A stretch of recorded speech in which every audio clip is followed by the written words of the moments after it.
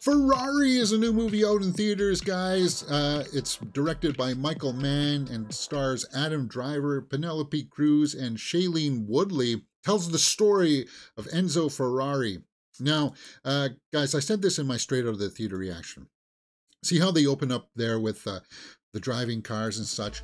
If you go into this thinking that you're going to watch like a high octane racing movie, kind of like Ford v Ferrari, kind of thing like that, it's not like that. Even like Gran Turismo, it's not like that either. There's a lot of family drama going on here in the background of him trying to balance his work life with his personal life, and he's got a lot of baggage in his personal life. So let's go over to the IMDb and I'll read you the synopsis. Set in the summer of 1957 with Enzo Ferrari, auto empire in crisis, the ex-racer turned entrepreneur pushes himself and his drivers to the edge as they launch into the Miglia. Sorry, I forget. It's just one of the big races, right? A treacherous 1,000-mile race across Italy. Yeah, so it goes into that of him trying to like promote his vehicles and stuff, and racing and stuff like that. I liked all of that stuff, all of the behind-the-scenes stuff, of like the business side of it, kind of thing. Of like, well, are we racing cars to sell cars, or are we racing to win? What are you doing here, right? I liked all of that stuff. Michael Mann handled that brilliantly. But as I said, there's a dramatic side to this kind of thing. Like, see, there's like the beautiful girls played by Sarah Gatt on there in the photo shoot with one of the young drivers who's dating like a movie star. And he's kind of like, well, are you holding the girl because you think she's beautiful? No. He moves the girl over because she's standing in front of the Ferrari emblem. And that's sort of like the mentality of what he is. He's all about like business and stuff. Now, this movie does have a lot of dramatic scenes in it, which I think may attribute some people to say that this movie's a bit slow, that this movie's kind of like, I don't know if I like it. What that synopsis told you there on IMDb is that it left a storyline that's key, where Penelope Cruz is his wife. And he's had an affair with Shailene Woodley. Okay, we see that in the trailers, right? So there's a couple of scenes where she finds out about it and how deep his infidelity goes, and that scene is probably one of my favorite scenes in movies this year, because a lot of that has to do with Adam Driver and well, mostly Penelope Cruz, because her heart is breaking, right? That how could you go off with this other woman, Shailene Woodley, and have this affair? But it's played in such a way where it's like, you see it from her side as well, is Shailene Woodley's side. And it's kind of like, I wouldn't, if I knew this was going to happen, I wouldn't have interfered in a marriage before, kind of thing, right? So there's a battle, there's a turmoil going on there of how do we deal with this situation, all against the backdrop of him racing cars and such, right? So yeah, it's played well, and I actually was harsh on Adam Driver's performance when I first came out of the theater. I said that he was a little bit like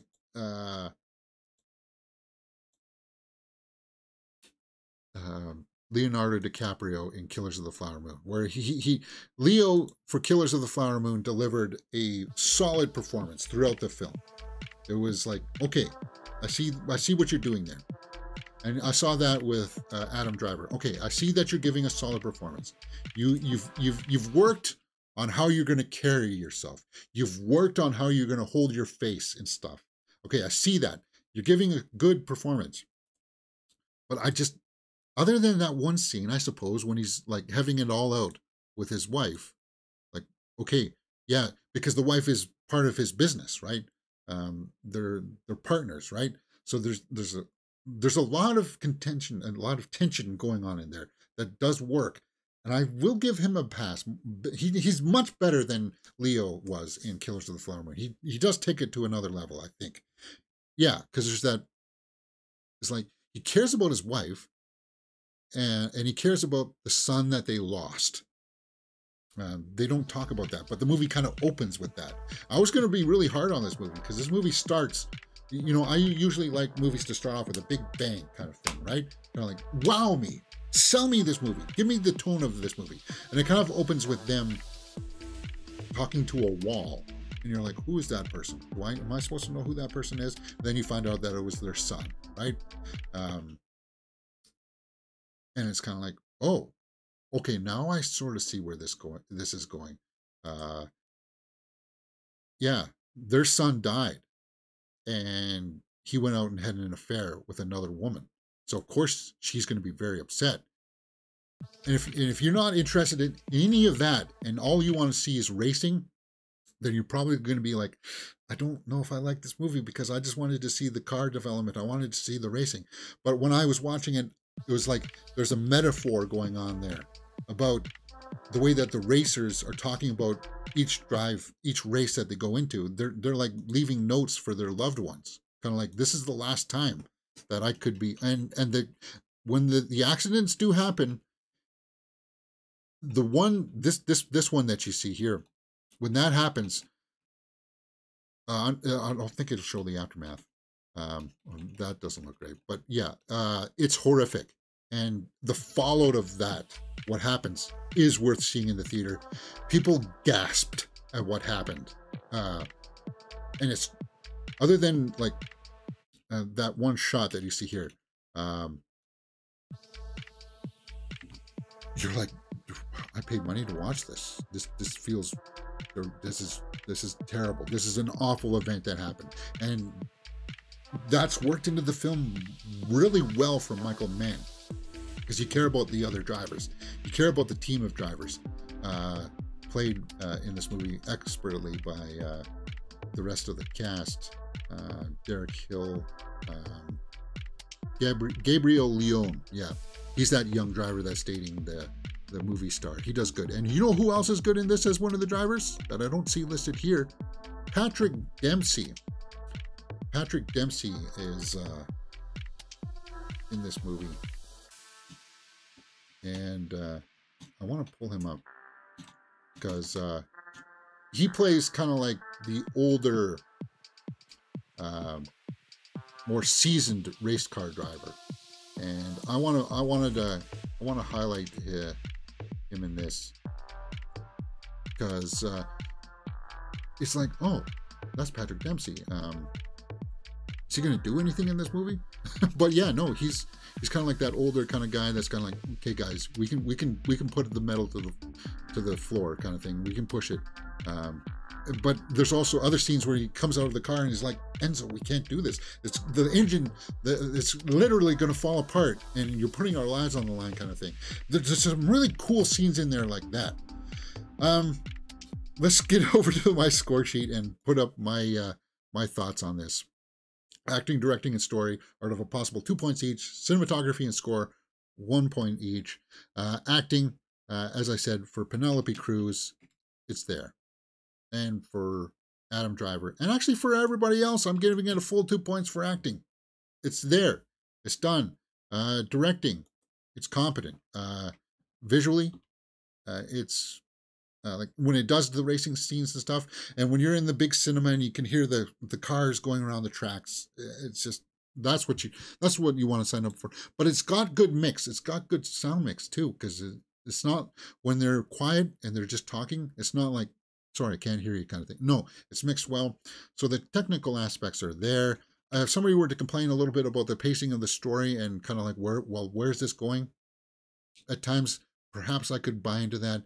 But overall, I think a lot of people are going to miss that metaphor that I'm talking about how the drivers are talking about how they're approaching the races and how they may not come home, and how that's kind of mirroring, how that's kind of echoing what's going on with Ferrari and his family life.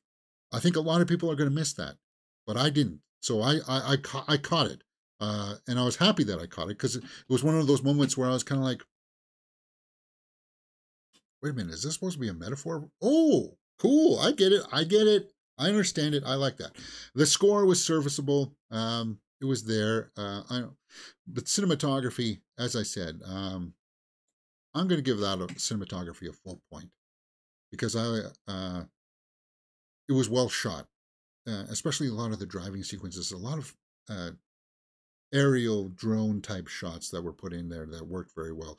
And when that big crash scene happens and you get to see the fallout, it's horrifying, man. And that big crash echoes what happens with his personal life, of his wife finding out about his affairs and the repercussions of it. So look out for that when you see that. Let's go over the tomato meter and see what people are saying about this and see if we agree with what's going on here. 73% by critics, 72% by the audience. So, yeah, we're in about that wheelhouse, aren't we? See what people are saying. ABC News. The great Michael Mann directs Adam Driver as Enzo Ferrari, the ex-racer turned entrepreneur. The domestic scenes with his wife, Penelope Cruz, and his mistress, Shailene Woodley, slow the pacing, but the vroom of the tires on the road is thrilling into the max. He liked it, but he's calling it out there. He didn't like that mix of the drama side with the racing. He would have preferred the racing, and that's what I'm trying to warn you guys about. But be aware that if you're mindful, there's similarities, and I think that's the point of the movie. Somebody who didn't like it, CNN. Ferrari doesn't click on all cylinders, featuring a miscast Adam Driver as the automotive mogul. No, I don't agree with that. I thought he was actually pretty good. And you can tell he spent time developing his approach to the character, well, to the person, the way that he stands, the way that he wears his clothes, like you could tell he did his work. So I don't buy that. In a Michael Mann directed movie with some arresting moments that add up to less than the sum of its parts. No, I don't agree with that. For a film chock full of passion Italian types, it's hard to believe that the film feels so cold. No, I don't know if I agree with that. I don't know. Lovingly told, endearing, flawed passion project from Ferrari filmmakers. From the Ferrari of filmmakers. No, I like Michael Mann's approach to this. It's not as good as, say, like Heat, but it's up there, and I would be proud to have this movie in my catalog up there, because I do like Michael Mann, and I think this is a good return to form for him. I liked Miami Vice. I like Collateral. And this is up there, guys. This is up there. Just don't go into it expecting vroom, vroom, crash, crash, kind of thing. That's Gran Turismo. Gran Turismo is that movie if you're looking for that. This is more dramatic. This has more scenes in there that are a slower pace. That's accented with some horrific crash sequences and driving sequences. And when you think about it, it's telegraphed within the movie of the crashing and the dying and the, oh my God, I can't believe I just saw that happen. You're actually showing that to people? Wow. Wow. And yeah, so he doesn't pull any punches. This movie doesn't pull punches. So know that going in too. I was pleasantly surprised. So let's wrap up my movie score sheet and see where I land for Ferrari. We're sitting at 6.5. I would say that it's, well, it's worth the watch if you're a Michael Mann fan, if you're a Ferrari fan. So that's a 1. 7.5. But you know what? I would own this one Blu-ray. Would I? No, it's worth the watch at least 2 times. So there you go. 8 out of 10 for me, for Ferrari. I liked it. And I'm cognizant of the fact that at times where for the first 40 minutes, you could question yourself, well, where's this going? Why is this happening? But it comes around. It pays off all of its story threads. It doesn't leave anything hanging. So that's what I appreciated about it. Ferrari's thumbs up in my books, guys. 8 out of 10. Did you guys see it? Let me know in the comments below and we will talk about it. All right, guys, if you like this kind of things, right now, my worst list of the movie, worst of 2023 list is up on the channel right now. Go check that out. And my favorite horror movies is coming out this afternoon. And then tomorrow, on the first day of January 2024, we'll be going over the favorites list, my best movies of 2024. And maybe we'll do the most anticipated. I don't know. We'll see. It's still kind of a lull period for movie news, so we'll be doing stuff like this throughout the next couple of days. All right, guys, that's it for me. Let me know what you thought about it in the comments below. Hit that thumbs up. You're watching Mirror Domains. Enjoy the rest of your day, and Happy New Year.